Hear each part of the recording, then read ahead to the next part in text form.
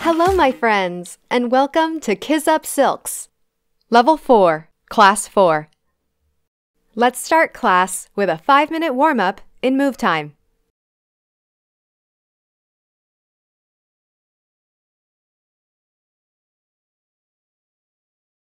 Run in place, lifting the knees as high as possible each time. Ready? Begin!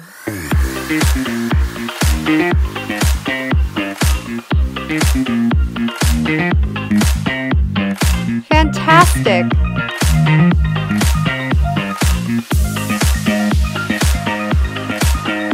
Halfway there.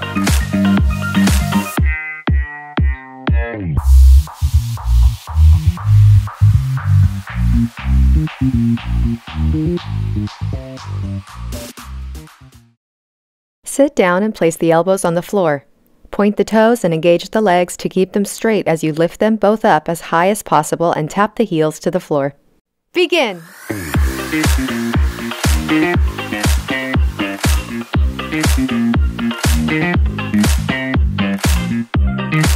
Nice work!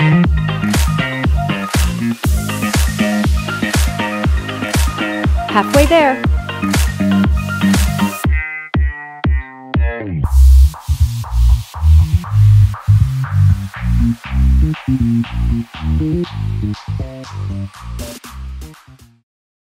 From standing, alternate lifting each leg as high as possible and tapping the heel to the ground. Ready? Begin!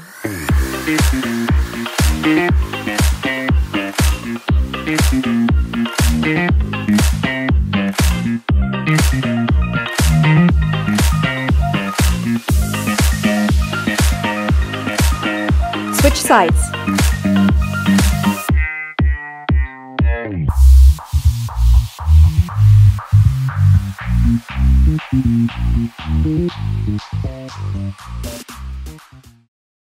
Lay on your belly and bring the arms up in front of you. Lift all 4 limbs up toward the ceiling and hold. Ready? Begin!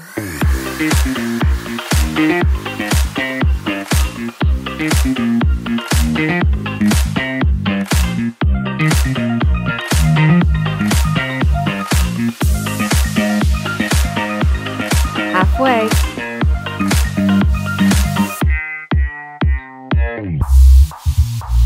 Almost there.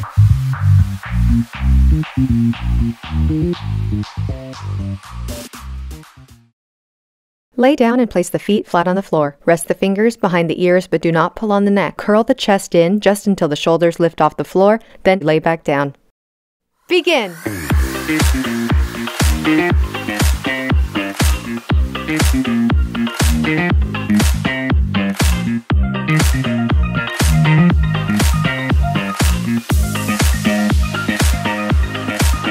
Halfway there.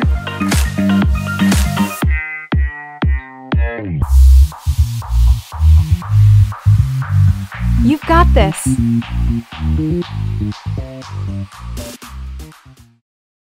Extend one leg back behind you as you fold over the front leg. Then bring the back leg up and tuck the knee into the chest as you hop. Then extend it back out behind you. Begin!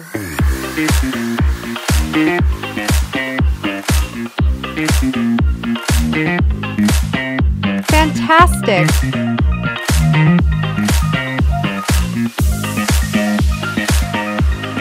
Halfway.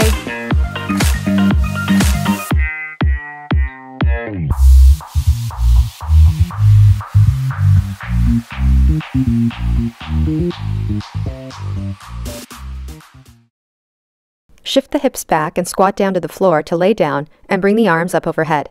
Without using the hands to assist you, bend the knees in, bring the feet flat to the floor to squat and stand again.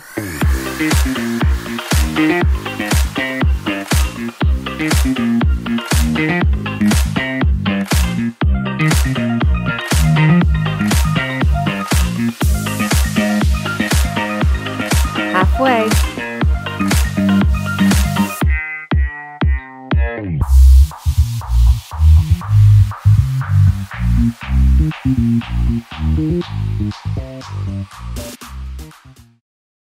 From crab position, lift the hips to the ceiling and bend and extend the elbows. For an additional challenge, lift one leg off the floor.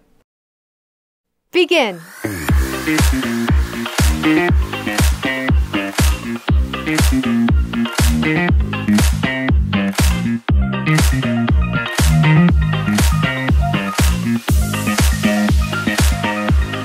Halfway there.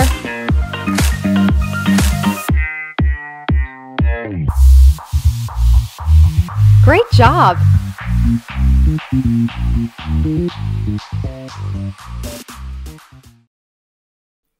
Now that we're warmed up, let's do a 5-minute stretch.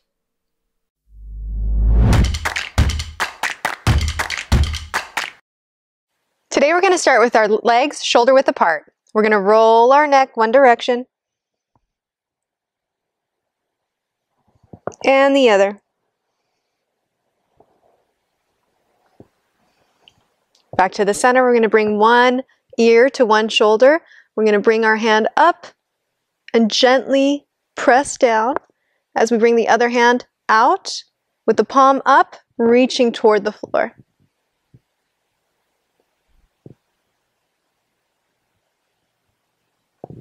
We're going to look down slightly.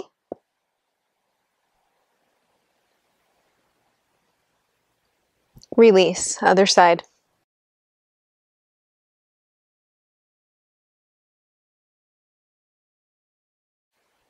Down slightly.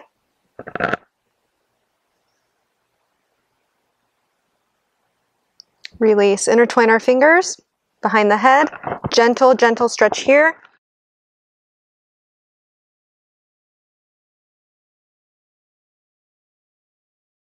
And release. We're going to toe heel our legs further than shoulder width apart. And we're going to squat, bringing our bottom way far back so we have a flat back. And as we come up, we're going to squeeze our shoulder blades together. 2 more times. Really feel that hip open. Keep your knees out. Don't let them fall in. And up. Last time.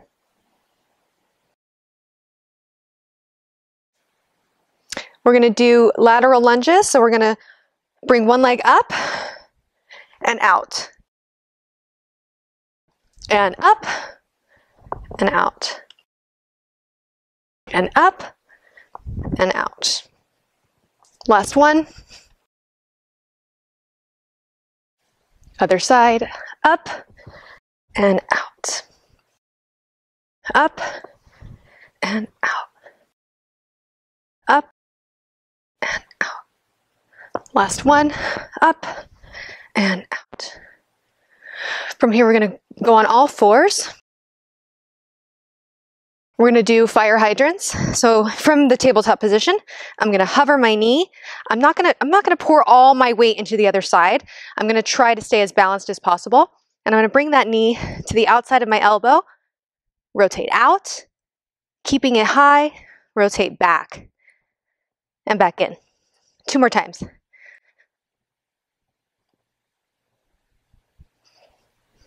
As I'm doing this, I'm keeping my core engaged. Other side.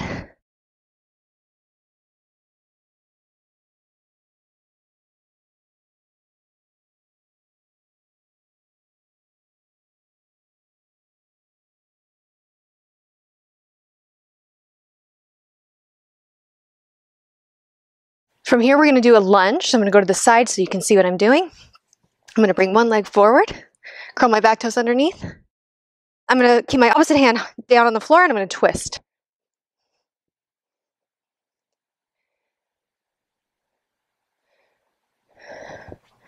I'm going to drop my back knee, shift back for a half split.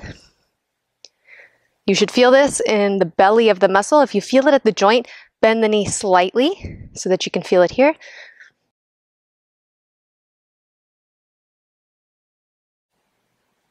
Rock forward and grab your back leg and pull it in for a quad stretch. If you're having trouble balancing, keep a hand there. Otherwise, up.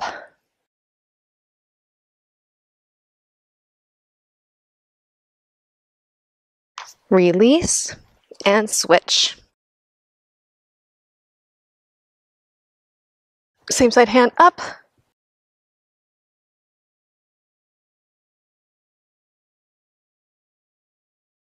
Back down. Shift back. I'm keeping my back flat here.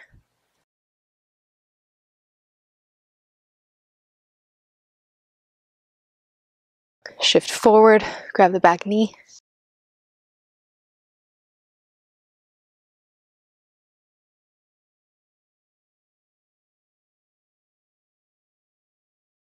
And release.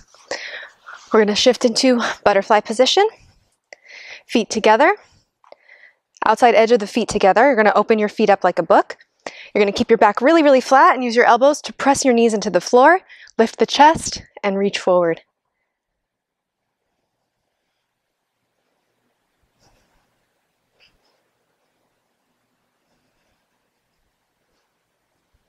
Your knees are actively reaching toward the floor as well.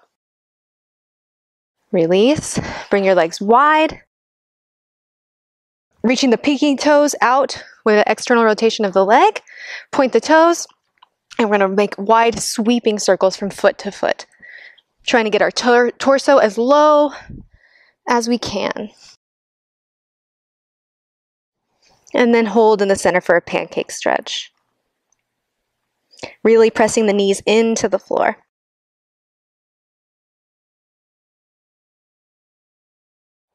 And release. Bring the feet together and squat. Forward fold. And roll up. And we're ready for class. It's strength time. Follow these moves and be sure to challenge yourself.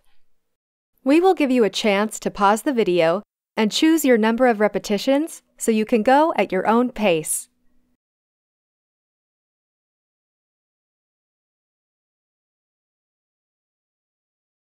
Starting with the stronger leg, hold the silk with the same side hand high and wrap the leg from the outside in, keeping the knee high and the foot flexed. Lift the free foot while pulling up and squeeze the silk between your feet with the ball of your top foot. Push into the silk as you straighten your legs, holding your body weight up with your hands. Reach your hands high again to grip, pull up, unwrap the wrapped foot and wrap the opposite foot. Squeeze the silk between the feet and repeat.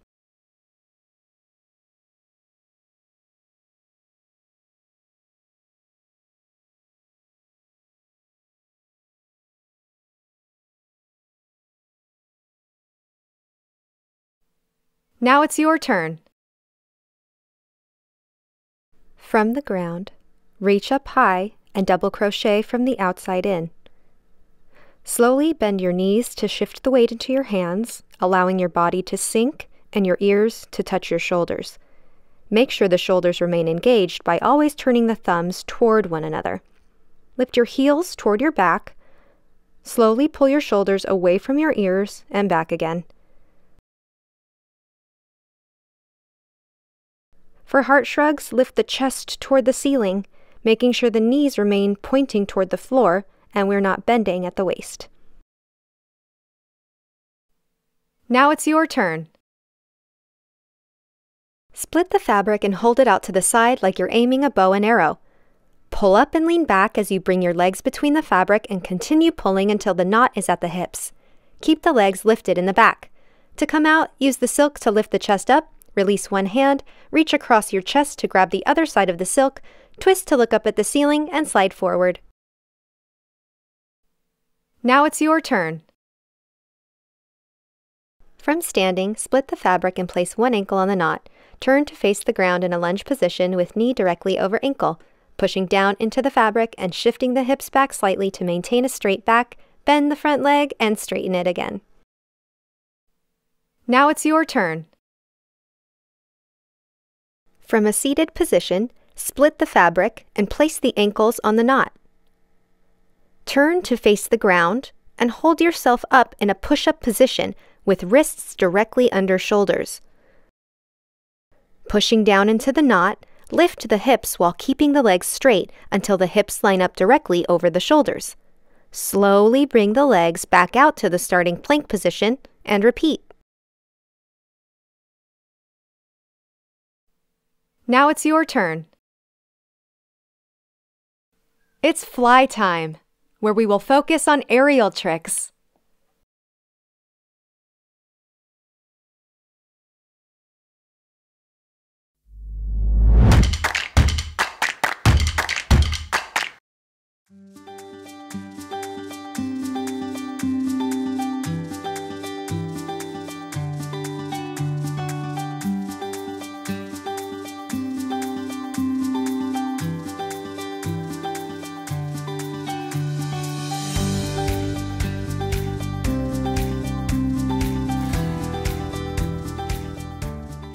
From the air, reach high and split the fabric.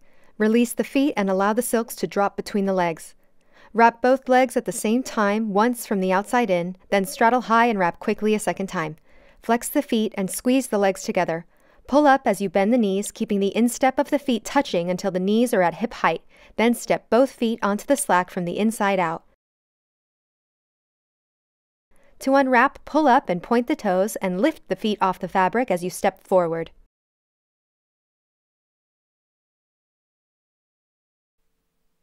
Now it's your turn.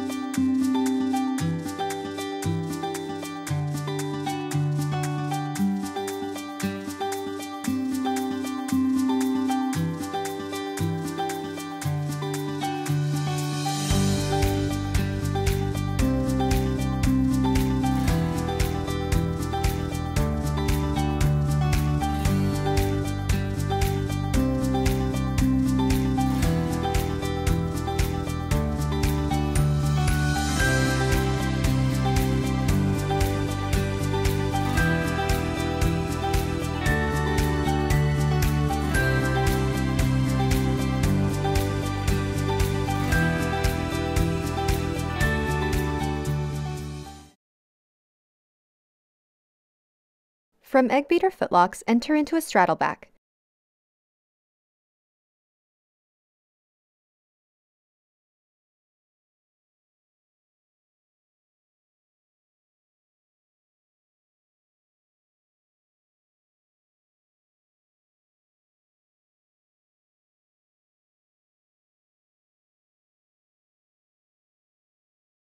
Bend the knees slowly, keeping the silk on the inside of the legs.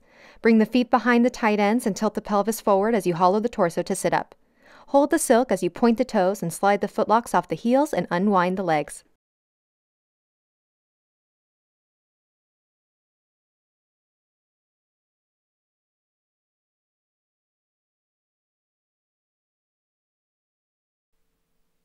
Now it's your turn.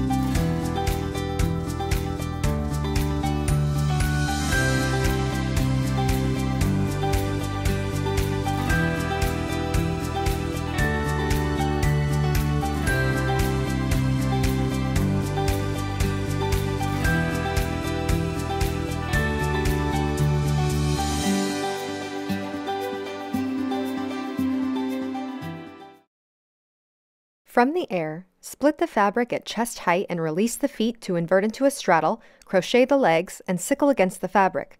For extra support, cross the legs and squeeze the thighs. Slide the hands down the fabric and bring it behind the back to cross the silks twice. Slide the hands against the fabric back to the front, holding tight at the hips. Uncrochet the legs and straddle out, tilting the pelvis forward until the legs fall beneath you. Without releasing the fabric you're already holding, grab the tight end at shoulder height and invert into a bird's nest, piking slightly as you come out to slide the silk to the bottom so you can sit like a swing. Carefully release the tight ends while continuing to pull the loose ends up to support your weight. Cross them across the lap one time. Holding tightly at the hips, switch the grip so thumbs face you. Using the abs to reverse crunch to slow the descent, allow the bottom to drop off the silk as you squeeze the silk tightly at the knees and arch the back. To come out, continue holding the loose ends of the silk for safety, sit up and grab the tight ends of the fabric one at a time, reach high, straighten the legs out in front of you and push down on the fabric as you pull up and the silks will unravel.